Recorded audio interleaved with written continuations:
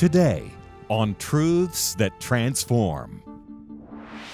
Future generations will be directly impacted by the priority that this generation places on developing young men and women with a biblical worldview. Social justice is really the marching orders of wokeness as a movement.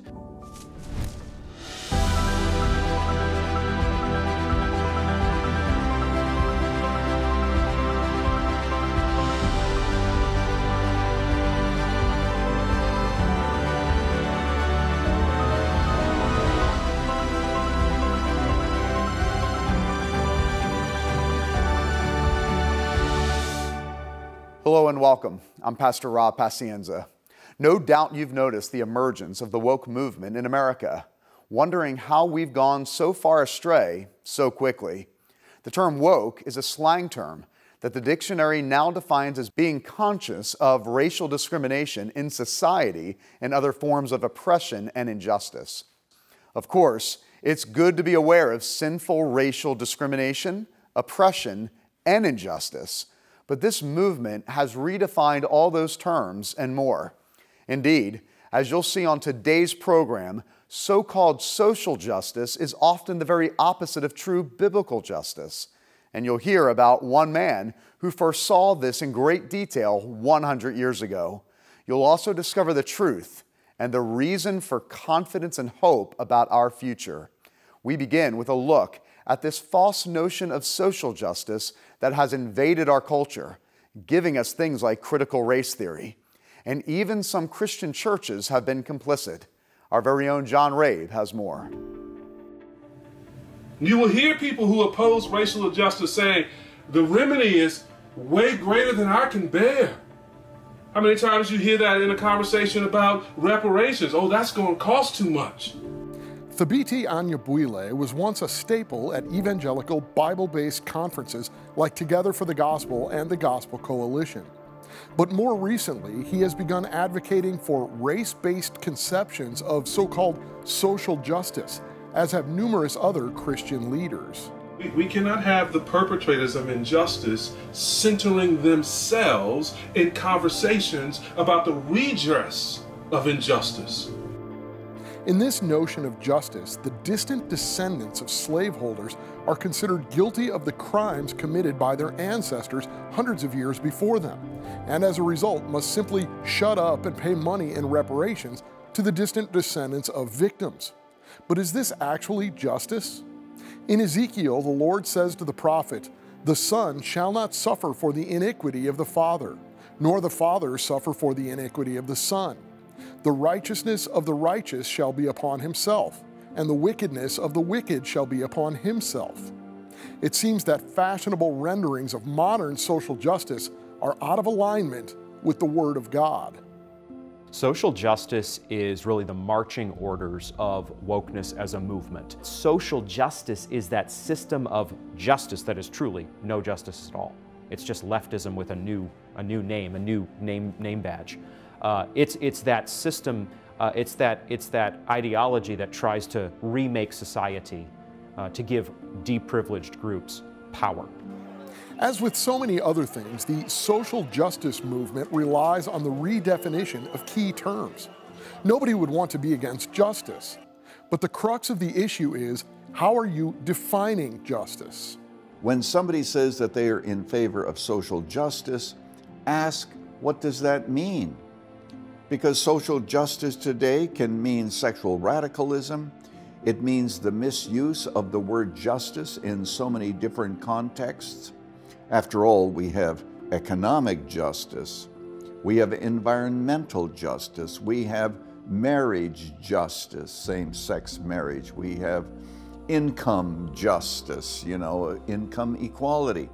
We have to ask those questions.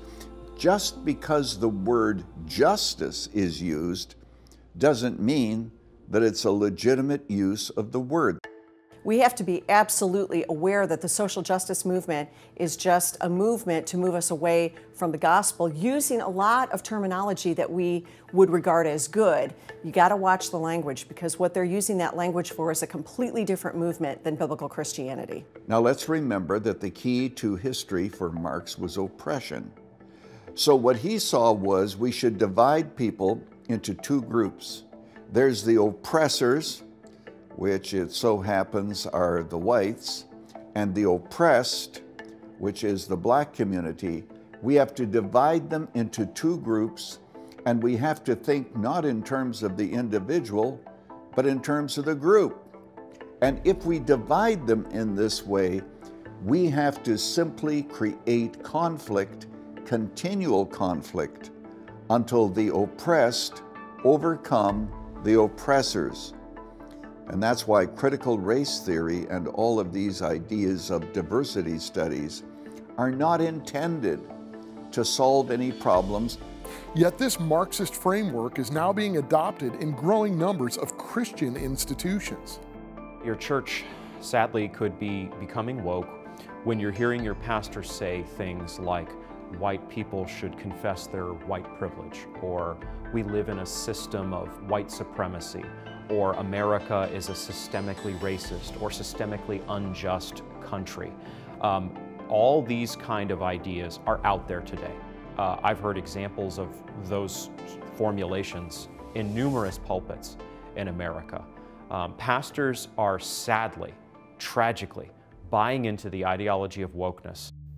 This so-called woke movement that is infecting even Christian institutions relies on the dubious insights of Marxist critical theory to cast everyone as either oppressor or oppressed, with justice requiring a reversal of those roles based on race, sex, gender, and so forth.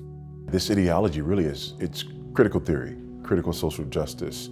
People are talking about critical race theory right now, but all of this is really just a manifestation of this neo-Marxist ideology that takes Marx's ideas, which were primarily economic, and then applies them to more broadly to cultures. Critical theory is a critique, it's a criticizing of our system, seeking to undermine it and to replace it with a socialistic paradigm. But critical theory, out of that comes critical race theory, out of that comes liberation theology, social justice, intersectionality, cancel culture. All of that are tools in the Marxist box for one purpose, to cause division and chaos. For them, out of chaos comes a new order. There are major organizations, major evangelical organizations and ministries that have either refused to speak out against this or have begun to espouse some of these ideologies, or have just outright fallen prey. And it's amazing to me the number of Christian ministries that fall into that latter category. I hear from people all the time who are either contemplating leaving or have left some of these organizations because they're pushing CRT and intersectionality and critical social justice. And it's really sad. Churches and Christian organizations are now being faced with a stark choice. Adopt the fashionable theories of social justice arising out of Marxism, or stand upon the Word of God against the culture. You have people standing on either side of a fault. The big one's coming, and when it does, it's going to be catastrophic. And I think we're seeing that. I think we're seeing families divided, and churches divided, and ministries and whole denominations and universities being divided over this issue. And I think more significantly, that there are people who are going to be shipwrecked in their faith because of embracing this ideology that's antithetical to biblical truth. When we talk about the church in America, you've got to recognize that there are two churches in America. There is the biblical church, who believe in the inerrancy and infallibility of the scriptures, and they hearken to the voice of Christ, and they take their marching orders from Christ. Then there's the cultural church. The cultural church is more concerned about the culture, and they adhere to the political correctness of the hour. and bow the knee to tolerance. The church cannot submit on these issues. We cannot interpret the Bible in light of the culture. What we have to do is to interpret the culture in light of the Bible. It's disturbing when false ideas begin to seep into the church, and it can be confusing. Things like justice and racial reconciliation are good things, while many of these movements using these terms are bad news. So how do we know the difference? The key is to have a truly biblical worldview, an understanding of everything around us that's formed by the Word of God. As I recently explained to our congregation here at Coral Ridge Presbyterian Church in South Florida, worldview matters. This week we are looking at Romans chapter 12, simply 2 verses, 1 and 2, in a message entitled Worldview Matters. Recently, George Barna surveyed, and he said that under 10% of North American Christians operate with a biblical worldview. That less than 10% of Christians in North America view all of life and think through all of life with another grid other than the infallible Word of God. Worldview matters. Romans 12, verses 1 through 2. I appeal to you, therefore, brothers, by the mercies of God, to present your bodies as a living sacrifice, holy and acceptable to God, which is your spiritual worship. Do not be conformed to this world, but be transformed by the renewing of your mind, that by testing you may discern what is the will of God, what is good and acceptable and perfect. The grass withers and the flower fades, but know not the word of our Lord. It stands forever. Amen. You may be seated. Worldview matters. Paul says to be transformed by the renewing of your mind. He was saying that the way to be transformed in the Christian life is to not check our minds at the door, but instead have our minds renewed by the living Word of God, to have every thought take captive by Jesus Christ. Future generations in the church will be directly impacted by the priority that this generation places on developing young men and women with a biblical worldview. Our headmaster, Dr. Joel Satterley, often reminds his faculty and staff that a child between kindergarten and 12th grade has 16,000 instructional hours in the classroom. And make no mistake about it, those 16,000 hours are being used for better or for worse to shape worldview.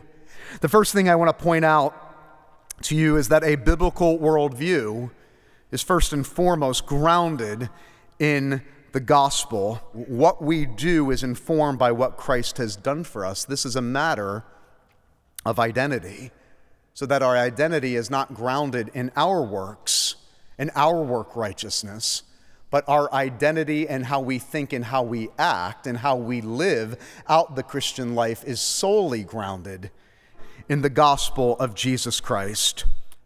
Why is that important? Because how we think and how we act must be grounded not in what we do, but what in Christ has done for us. That's the difference between God-centered theology and life and man-centered philosophy and life. The difference between theism and atheism.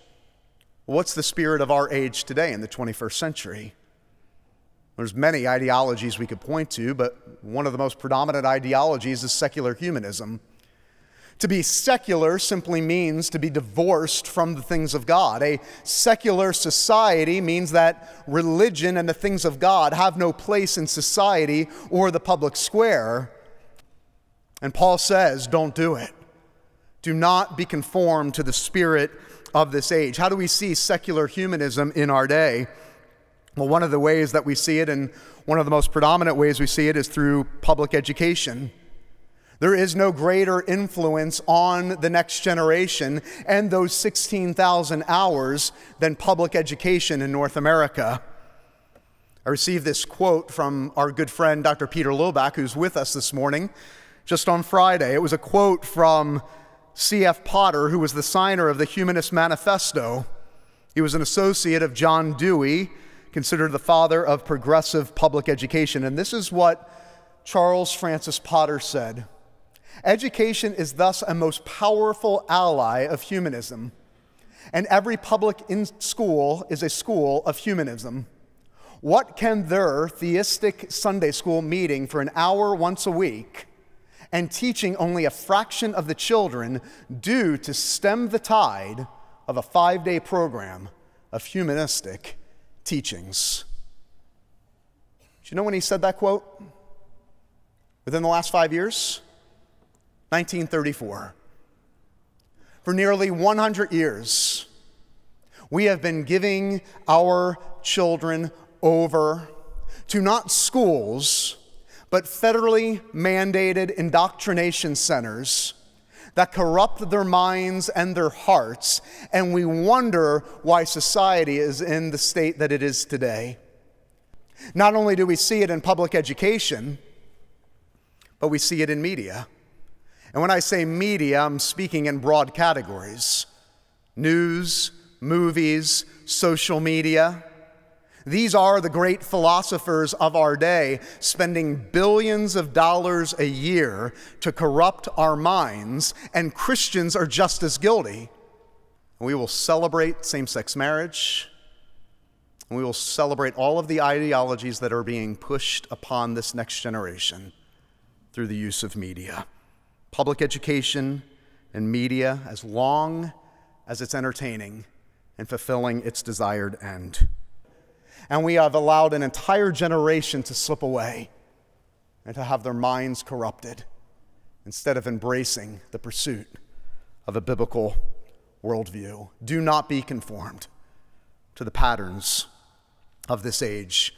If the spirit of this age is not relenting, if the spirit of this age will not quit, what are we doing in the midst of the spirit of this age to not conform, but instead develop a gospel-centered framework so that you're able to think about the origin of the universe, truth, sin, gender and sexuality, marriage and family, economics and finance, politics and government, all through one lens: the lens of God's infallible word.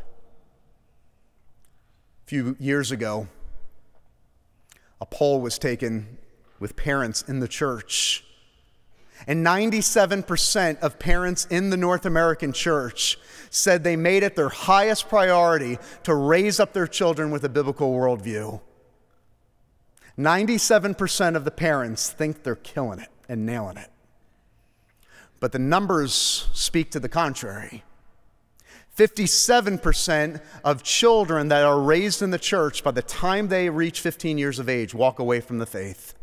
72% walk away from the faith by the time they reach their freshman year of college. So as much as we think that we are the greatest influence in the lives of our children, no, the culture is winning. We are not the greatest influence. And we are long overdue to recommit ourselves, to recommit as the people of God, to double down and say we will not lose this generation, that we will invest all of our time and all of our resources to raising up a generation that loves the kingdom of God more than the kingdom of this world. To say no, the culture will not win, that the spirit of this age will not take our children's minds, but that we as a church and as a school community will do everything in our power by God's grace and for His glory to not allow this generation to be swept away by the spirit of this age, so that they may be transformed by the renewing of their mind. This is the Christian life. This is the purpose of this church. This is our holy calling. And so I leave you with this. By His mercy, I appeal to you. Be transformed by the renewing of your mind. Let us pray. Our Father and our God, Lord, I pray that in light of your mercy, we might offer our lives, the entirety of our lives, as a living sacrifice to you.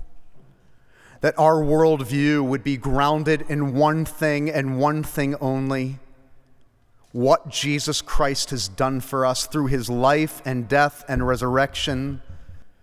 May we together pursue a new way of thinking, a way of thinking that transforms us from the inside out for the sake of the glory of God and the advancement of his kingdom. May that be the high and holy calling of this generation in the 21st century.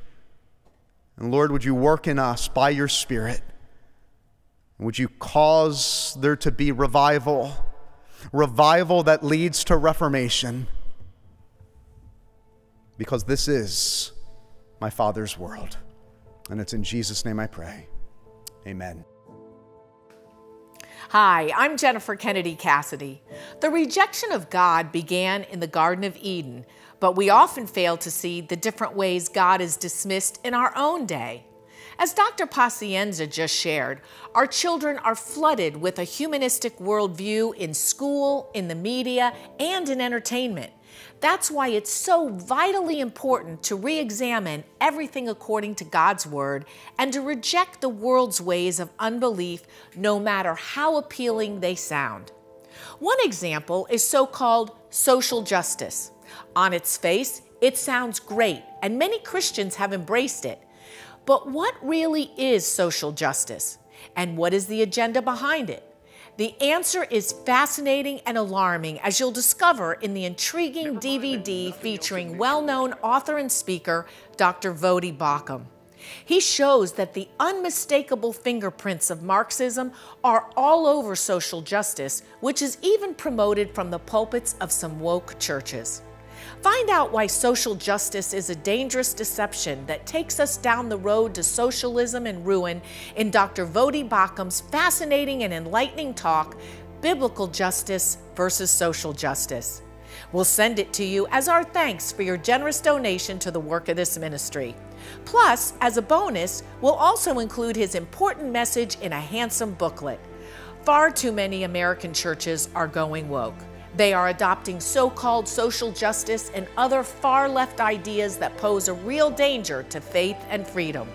That's why, as thanks for your gift of $50 or more, we'll send you both Voddie Baucham's DVD and the best-selling hardcover book, Christianity and Wokeness: How the Social Justice Movement is Hijacking the Gospel and the Way to Stop It.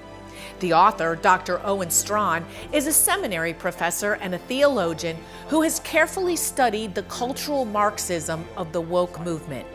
In this outstanding book, he gives you troubling evidence showing how the church is being infected with false notions of justice that actually encourage racism, resentment, and partiality. Our friend Tony Perkins of the Family Research Council says that Christianity and Wokeness is a valuable and insightful resource on critical race theory, intersectionality, and woke culture. So get your copy today. That's the special DVD presentation and booklet, Biblical Justice versus Social Justice by Dr. Voddie Baucham, as thanks for your generous donation. And the DVD plus the insightful, highly readable hardcover book, Christianity and Wokeness, from Dr. Owen Strachan, as thanks for your donation of $50 or more. Your donation helps us to broadcast the gospel and to counter the lies of the culture with the truth of God through TV, radio, internet, print, and more. So please give generously. Simply write to us at D. James Kennedy Ministries, Box 11154, Fort Lauderdale, Florida 33339, or call toll-free 877-962-7677, or go online to djkm.org. We live in a time of immediacy. With technological innovations and the forward march of history, what value could there be in a 100-year-old book? Well, quite a bit, as it turns out. In 1923, 100 years ago, the great Christian scholar J. Gresham Machen wrote his landmark book, Christianity and Liberalism. Machen was a professor at Princeton Theological Seminary, which had been the greatest evangelical seminary in America. But Machen saw it straying away from its biblical foundations. Many members of the faculty were embracing what was called modernism, or liberal theology. This viewpoint said that the Bible had errors in it and was the product of human reflection rather than divine inspiration. It attempted to make Christianity more appealing in a scientific age when the miraculous was considered superstitious. This liberalism diminished the divinity of Jesus, focusing on his humanity, and it turned the cross into mere example, a demonstration of God's universal love rather than a substitutionary atonement for God's wrath against sin.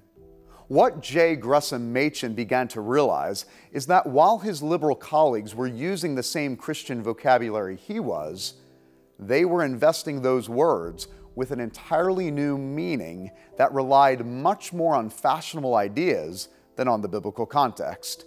This is where Machen made his most important observation. This theological liberalism, he said, was not merely another flavor of Christianity. It was an entirely different religion altogether. Machen wrote, "The greatest menace to the Christian church today comes not from the enemies outside, but from the enemies within. It comes from the presence within the church of a type of faith and practice that is anti-Christian to the core." That was written in 1923, but it could have just as easily been written in 2023. For in our own day, we once again see the same thing happening. A form of Marxism, which is rooted in explicit atheism, has infected the church through so-called social justice, critical race theory, the embrace of sexual and gender deviance under the banner of love, and much more. This false religion co-opts Christian terms, but teaches a program of salvation that comes not through a supernatural Christ, but through endless penance paid in reparations, sensitivity training, and bowing at the feet of the aggrieved.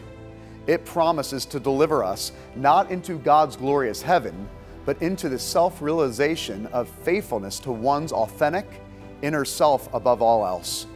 J. Gresham Machen may not have heard the term woke Christianity in 1923, but he saw its substance.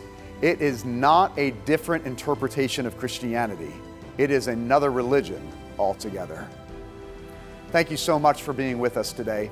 We invite you to stay up to date by connecting with us on Instagram, Facebook, Twitter X, and YouTube. And also, please check out our podcast, The City of God, at cityofgodpodcast.com and on all our major podcast platforms. Finally, we invite you to join us any Sunday here at Coral Ridge in Fort Lauderdale for worship. You can also catch the live stream at crpc.tv. And now, here's a look at the next Truths That Transform.